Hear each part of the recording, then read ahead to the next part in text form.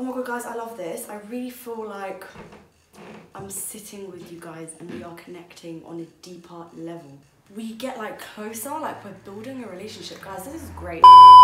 So I was on live today, on YouTube live, and somebody asked me a question and was like, oh, how did you deal with insecurities and trust issues from your old relationship with your new partner? And I thought, you know what, why not make a video on it along with other questions that you guys may have about me or my family or my life. But before we begin, hi guys, I forgot to say hello. I'm sorry.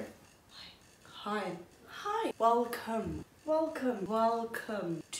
channel. Welcome to my channel, guys. So Johan's just gone out. Oh my god, if you see my belly, I'm so sorry, but I've had 2 kids. So Johan's just gone out. Wait, before we start, let's just do this properly because I really need to start doing these introductions properly and just stop being so rude. Hi guys, welcome to my channel. If you are new here, don't forget to subscribe before you leave because this channel is lit. You know, duh. And if you're not new here, then welcome back. Thank you guys for joining me again on another lit video. Hope you're all good. So, let's get straight to it. For anybody that's got any hating comments about my whoa, aka my boyfriend, I'm doing it well. Although I actually broke my neck, I think, so I need to chill. Let's just get right into it. This is literally just gonna be, well, all my videos are unrehearsed, clearly, because they're always a mess, but this is gonna be the most unrehearsed, just like going with the flow video, literally just chatting to you guys, because I feel like I really enjoy that, and I feel like I like it when you guys get to know me better. So I went to my friend's house today, hadn't seen her in a year. Got home, Jojo, you know what, his real name is Johan, just letting you guys know that, but he likes to be named Jojo. Don't know why, because Johan's a beautiful name, but anyways. Jojo went out tonight with his friends. His friend is performing somewhere, so he's gone out, so I've basically got the house to myself, apart from the fact that both my kids are sleeping. So I thought, perfect way to make a video, because he's always in the living room playing FIFA, and I've actually got the living room to myself, so great. So I'm just gonna, I don't know, I'm just gonna start from anywhere, literally, just kind of like answering some of the questions you guys gave me and just kind of going into it. I've had someone ask me like, are you and Joe married? Are you pregnant? That was one of the biggest questions, which I'm actually gonna touch base on that, but anyways. So yeah, let's get right to it. I'm literally just rambling on. I don't even know how I'm gonna start this. This is what happens when you don't rehearse stuff. Okay, anyways, cool. We're gonna start with pregnant. I don't know if I'm pregnant, to be completely honest with you. Me and Joe have actually been trying for a baby, and it's something that I wasn't going to put out there because, as you all know, I don't know, when you're trying to get pregnant, and even when you are pregnant, it's not something that you should announce until you've passed the 3-month stage because of evil eye and blah blah blah. But you know, when your faith is so strong that evil eye can't touch you or your family or your plans for your future. So yeah, me and Joe are actively trying for a baby. The reason why we decided we wanted a baby is that I want all my children to be close together in age, and if I don't have a baby now, I will have one in like the next 10 years, honestly. And I don't want to like start my career and then after that have to start all over from scratch and be back to changing nappies and blah blah blah. So whilst Enzo is still young, let me suffer with 2 young kids, because Jaden's grown now, like he's 6. He's so easy to look after because he's so well behaved with me and Joe. So he's fine. But I thought, let's just suffer with 2 young kids for now and then just get it over with and then just like live our best life in our 30s. So we are actively trying for a baby, and I'm super excited to give my sons another sibling. I'm really praying for a girl. I don't know if I'm pregnant. So for those asking, I genuinely don't know. I hope I am, fingers crossed. So I'm gonna stop like drinking. I should not be drinking anyways, but whilst I'm trying, I'm going to stop because I don't know if I am, and so I don't want to risk it and be drinking, because when I was pregnant with Enzo, I was actually drinking quite a lot in the beginning of the pregnancy. Every time I went out, I'd be like taking shots and blah blah blah. Then I found out I was pregnant and I was like, great. So yeah, I'm going to just chill with that and just be a good girl. Me and Joe are not married yet. I know that's like, you're a Christian and you got kids and you're not married? Listen, I think that everyone has different views on marriage, and yes, 100%, because of my religion, you should be married before having kids, before having sex, in fact, and you know, that's just not what's happening here. It's a thing where I had already started, and obviously me and Joe are going to get married. We've spoken about marriage. We're gonna get married, guys, but as of yet, we are not married, but that is my husband, regardless. That's my future hubby. They're my baby daddy. Now that we've cleared that up, I think that with this next baby, I feel like for me, I'm done. I don't know about him, but if he wants another baby, I guess he can get pregnant by himself if he wants. Joe, that's up to you. If you want to carry the baby, push the baby out, that's fine. But for me, I'm done after this one. So me and Joe, I feel like I haven't really spoken about our relationship. I just kind of went on YouTube and was just like, this is my partner. Me and Joe met in 2015. I was about to say we're now currently in 2019. Me and Joe, we met in 2015, and in 2015 was when I was going through a breakup with my first partner. I'm gonna call him, I'm not actually gonna say his real name because I don't feel like that's fair to put someone's name out there when they haven't asked to be put out there, and also because of obviously like my other story time about like being abused and stuff. I genuinely don't want somebody to like go find him and like DM him abuse and stuff, so we're gonna call him George. Okay, so I was going through a breakup with Jaden's dad, George, and that is when I met Johan. But the thing is that when I met Johan, we did not meet and like was attracted to each other or anything like that. It was nothing like that. Joe was actually like not my type, and I don't think I was his type either, to be honest. I don't know why, because I'm pretty in pink, so it's weird. I think he's lying. I think I was his type. But yeah, so we met in a club. Yeah. But the thing is that I basically saw him on Twitter, and he used to always be on my TL, and he was just, you know, that bait Twitter person that's just like really funny and everyone's always like retweeting him. He wasn't bait, but he was just always on my TL because he was just funny. And I remember like went on his page and I was just like, oh my god, this guy is so funny. Like, he was so funny. And so I followed him, and he didn't follow me back. What the hell? I'm still annoyed about it up to this day. He didn't follow me back. And then one day I was at a club and I noticed him and I was like, oh my god, I'm such a huge fan. I follow you on Twitter. But I was like, oh my god, like, you're that guy from Twitter. And he thought he was so cool. He was like, yeah, like, what are you saying? Blah, blah, blah, blah, blah. And yeah, like, we got to talking. I was like, yeah, like, I follow you on Twitter. Like, you don't follow me back. Like, what the hell? And then we were talking and we just clicked. Then we danced on each other in a club, and it was just like, okay, seriously, let me be serious for a minute. We danced on each other in a club, but for some reason, like, there was still no attraction there. I don't know why, because my whining was impeccable, so whatever. So from then, we just spoke every single day, like every day, and like the way we were speaking was as if we'd known each other for years and years and years. Like, he was the male version of me and I was the female version of him. Like, every single time he was going out, he was like, yo, like, let's go out, blah, blah, blah. What are you saying? Me and my boys are going out. Like, this Friday, blah, blah, blah, blah, blah, blah, blah. I was like, yeah, I'm down, down, down. We just had, like, the best time, the best banter, the best friendship, and we just became best friends for, like, a whole year. Literally, like, best of friends. I really, like, loved and cared for Joe long before we got into any kind of relationship, and I feel like that is why our relationship is so amazing now, because we were besties. So we got into a relationship knowing what we were like. But it was still quite difficult because I had a lot of trust issues from my last relationship. In my last relationship, it was like abusive, like physically, mentally, etc, etc. And I got cheated on 2 weeks after I gave birth. Yeah, I got cheated on. The thing is, I was living with George. I was living with George, and so we was with each other like 24/7. It was a really toxic relationship. Like, we weren't allowed to go out, weren't allowed to have, like, I wasn't allowed to have male friends, he wasn't allowed to have female friends. It was just really, really toxic. So I thought, like, for such a toxic relationship, and we're literally with each other 24/7 because I'm not allowed to go out, there's no way he's cheating on me, because when are you finding time to cheat on me? Please, let me know. The only way you can cheat on me is literally with the flipping shopkeeper. I don't know how he managed. He managed. Anyways, so he cheated on me 2 weeks after I gave birth with his ex-girlfriend, and I only found out like 2 years after the breakup, so by the time I found out, didn't give a shit. Whatever. During the relationship, there was still a lot of things that he was doing that was making me think, like, what the hell are you? Obviously, like, I was right at the time. He made me feel like I was crazy, but I was right. You lied. You got caught. Anyways, we're not gonna make this video about him. Point is, he done a lot of effed up stuff in our relationship, cheating, lying, etc, etc, etc. And so obviously, I had really bad trust issues.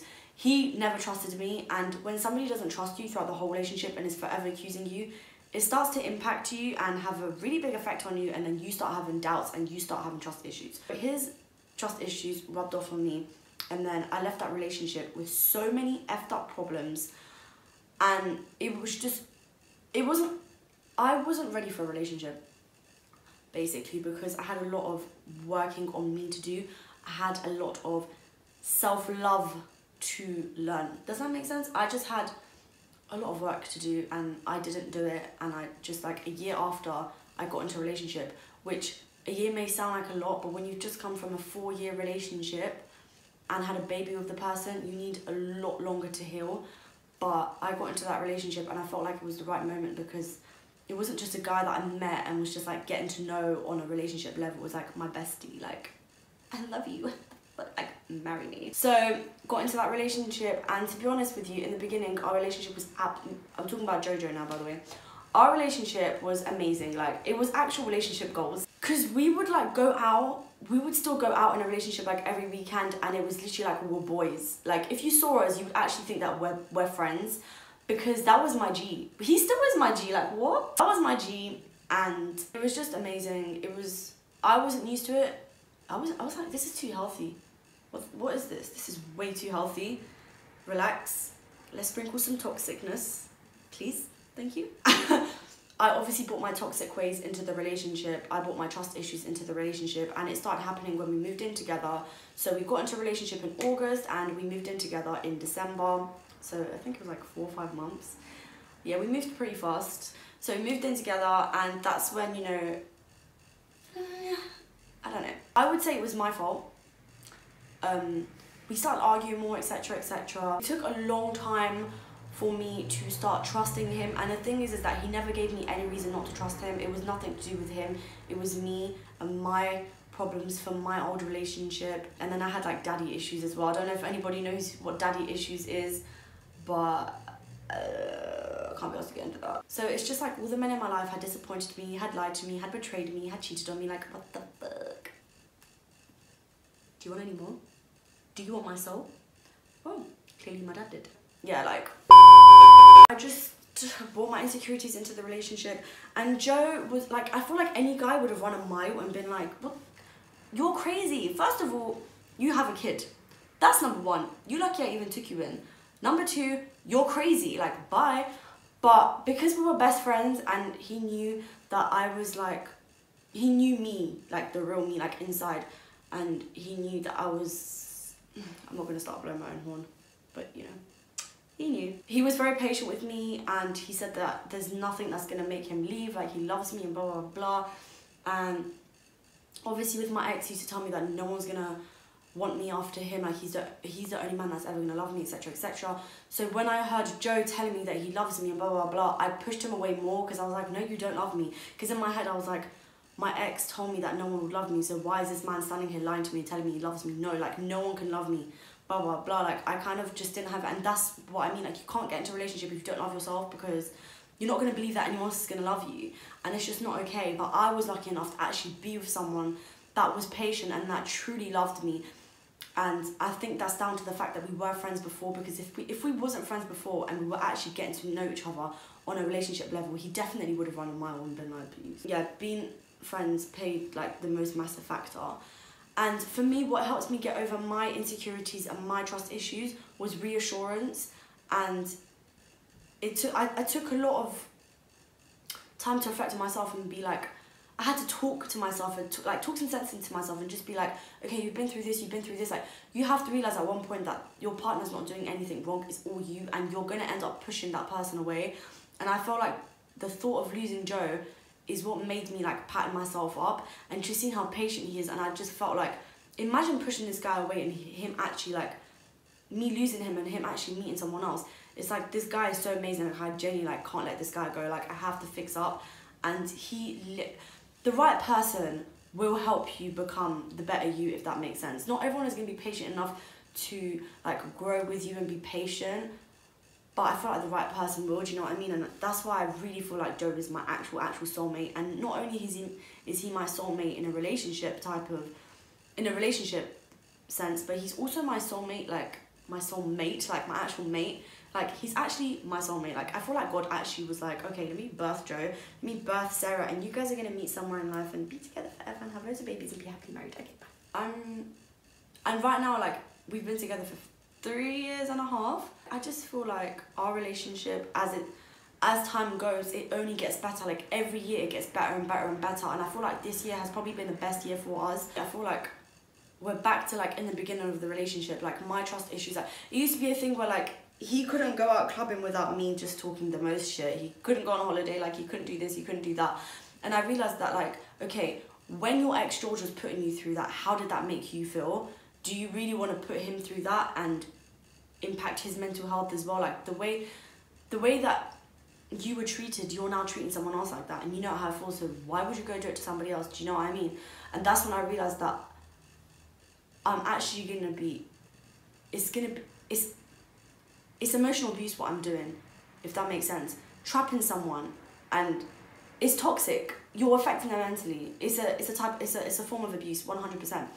And so I realized that I don't want to abuse this guy. I don't want to do him how my ex done me. Like I want to break the cycle and be in a healthy and happy relationship because I deserve that, and he's actually willing to give that to me. So what am I doing? So anybody that has trust issues in relationships, it does kind of start within yourself, unless obviously your partner's giving you reason not to trust them. It really does start with yourself. Like you really need to ask yourself like what you want. Are you gonna keep pushing away every guy because of your insecurities? And also just don't get into a relationship if you have trust issues. Genuinely don't. You really need to work on yourself. You really, really do. And oh my god, I actually thank God for Johan, because I feel like if I got into a relationship with the wrong person after my ex, I could have gotten worse from there. Do you know what I mean? I've genuinely got a loving, loyal, amazing man who's taken on my son as his own and is literally like the best stepfather ever and the best father to our son. And it's just like, I feel like I just have my perfect like little family, and I'm genuinely super happy. Not saying that we don't argue, because like everybody argues, but it's just normal. It's part of life. It's part of a relationship, marriage, fiance, husband, wife, whatever. Friends argue, like everybody argues. So it's okay, as long as we're happy. But yeah, so hopefully that's cleared that up, and hopefully after this video you're no longer insecure. No, I'm joking. Of course, it's not that easy. Flipping heck, mate. I've been talking for ages. I also feel like in the beginning of the relationship, I was home a lot because obviously like I was pregnant and then I gave birth. So I wasn't like, I didn't have my own social life. So to see Joe have a social life and go out and do this, that, I feel like I became really insecure and jealous. And so I projected that onto him and was like, oh, how comes he's always out? Like, what's he doing? What's he seeing? Blah, blah, blah. Now recently, I've started to like have my own social life and go see my friends and go out and blah, blah, blah. And I'm like, okay, like this is normal. I'm not cheating, so it's normal. You can go see your friends. We've been good for a really long time, to be honest, and that's why I feel so like confident and open to talk about my relationship, because I'm talking about a past issue that I had like years ago, and now we're at an amazing place, and so I can look back and talk about it because somebody else could be going through that as well. Like I said, I feel like I need to repeat it again. I'm not saying me and Johan have a perfect relationship, because we do not, okay? Just putting out there, we do not. There's times where I'm like, fuck you, like what? Like you broke my heart, like what? I swear I'm joking. Oh my god, I need to stop. But yeah guys, I'm gonna leave it here and close out. I feel like, yeah, this video was just basically explaining, I guess, my family dynamic kind of thing. And oh yeah, another thing. So like I said, I'm not gonna talk too much about my about Jaden's dad, because I feel like, I don't know, I guess I am allowed because it's my story as well. Like I'm not giving any information about him, but at the moment we don't have a relationship.